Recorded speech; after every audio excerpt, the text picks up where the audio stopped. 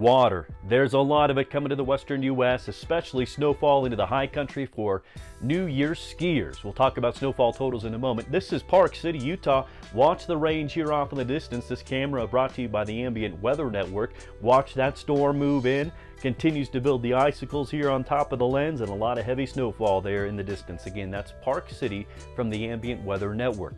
Travel will be an issue over the coming days as folks try to come back home or go somewhere as we go into the new year, and obviously getting back to work. Some of the roads will be treacherous. We'll touch on that. Air travel, some delays coming. Salt Lake City, Denver potentially. More details there. Travel impacts do cover areas from California over Nevada, Utah, Arizona, New Mexico, into Colorado, mainly focusing on Wyoming, Nebraska, and the Dakotas up to Minneapolis. That's over the next 3 days. So it's quite a winter storm. Let's get to it. This is today's Daily Shower. Thanks for joining me. I'm Matt Bakens. Special thanks for liking, subscribing, leaving your feedback. Feedback received from the last video is applied here. We're going to go out to 3 and 4 weeks, so we'll go all the way through January in this Daily Shower. Let's start off with this week. We have lots of water across the country, kind of two sections of it, if you will. Out over the east and southeast mainly, we have heavy rainfall, kind of centered around Montgomery and Atlanta up to Nashville and Columbia. Some of these totals will go over 2 inches and over 3 inches in some isolated cases, but we have 1 inch to 2 out around Memphis, St. Louis. Kind of moving into East Texas and East Oklahoma. That's area number 1. That's going to be in the form of rainfall, and some potential severe thunderstorm activity will be possible there. Secondary area is all this water out to that west. The Pineapple Express, the Atmospheric River, the Gravy Train. All these terms are applicable, I guess, kind of sensationalized in some cases, but expressing that moisture coming from the Pacific, coming from near Hawaii, moving over California, dumping lots and lots of water. So total water there for the week. Some of those shades climb over 7 to 10 inches of total water. Great from a moisture standpoint, great from a water standpoint. A lot of that over the Sierras is going to be snowfall, as you'll see in just a moment. Just the next 3 days, you can see how the totals are really focusing St. Louis down toward Houston and New Orleans, and out to the west around Carson City, the Sierras, the Wasatch Range outside of Salt Lake City, and the Rockies just to the west of Denver and Cheyenne. Okay, that's 1 through 3 days. Let's chat about snowfall. Here's a look at what the impacts of that snow are going to do. These are all the alerts for travelers as we look at the map there from Colorado, Utah, Wyoming, Nebraska. This goes into Tuesday, and these are all pointed toward another winter storm. It's that moisture moving in. So what are the snowfall totals looking like? And again, we're looking through Tuesday morning here. Some bullseyes out near California, but kind of this area grabs my attention from the broad nature of that snowfall. So let's fly in a little bit. First off with the deepest snowfall just west of Bishop, California into the Sierras. We're going to be climbing close to 42 inches of snowfall in 3 days. But that's a wide swath here from west of Reno, outside of Carson City, all the way down. That'll be well more than 2 feet and approaching 3 feet. A lot of snowfall there in the Sierras.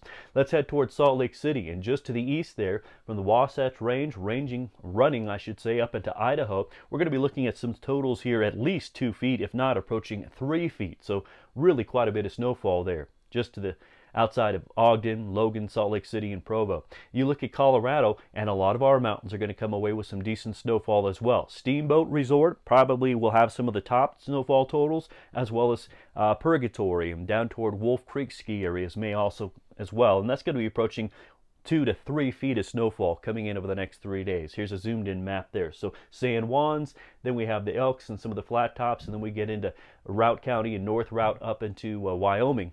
We're going to have deep snows, again 2 to 3 feet possible. That's just over 3 days. Another outlook hazard to watch out for the next few days is high winds out in California as well as in New Mexico and West Texas.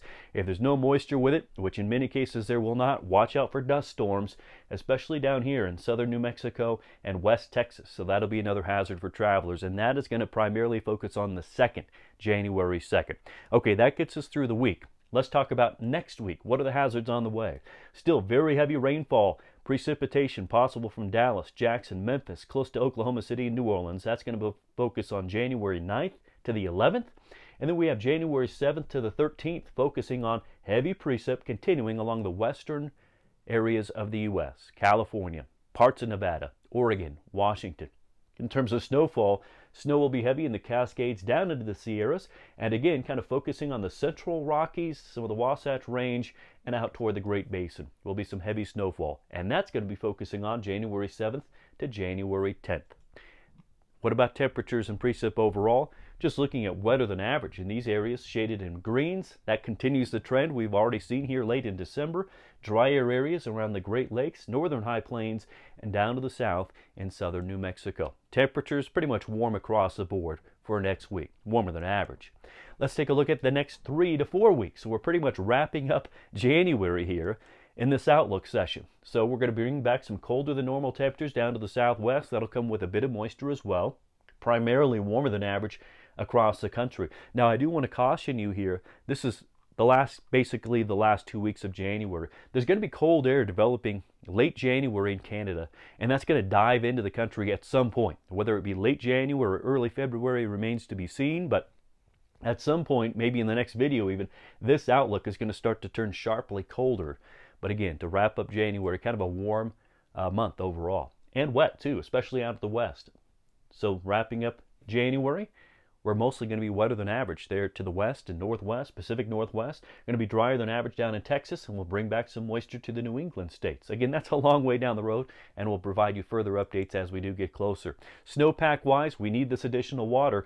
This is a snow basin map as of late December, December 30th. Basically, if you have anything in the light blues to green shades in a 3-class system, that's average. So light blues and greens, average. Everybody else, well below average as you look down into the south from southern Colorado into New Mexico and Arizona, and well above average, primarily focusing on Nevada and some sections here of Oregon and Idaho. But again, primarily, everyone is very, very close within a normal average range of snowpack so far this season. That brings us to the end of this daily shower. Hope it finds you doing well. Happy New Year to you and yours. If you're traveling, good luck. I know the country's been a bit of a mess here recently, but we'll get things sorted out, I hope, so you can get home. We'll see you in the next one. I'm Matt Makins.